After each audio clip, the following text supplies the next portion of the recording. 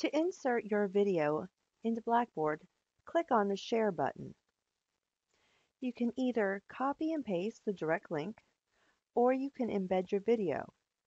I'm going to review how to embed your video. Click on Embed, then copy the code in the box. I'm going to use Control-C. Now go to your Blackboard course.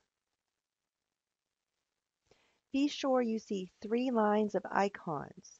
If not, click the Show More button on the right side. Next, click on HTML. A new window will open. Paste the code by using Control or Command V. Click Update.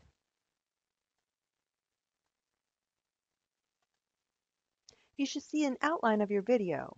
When you're ready, click Submit.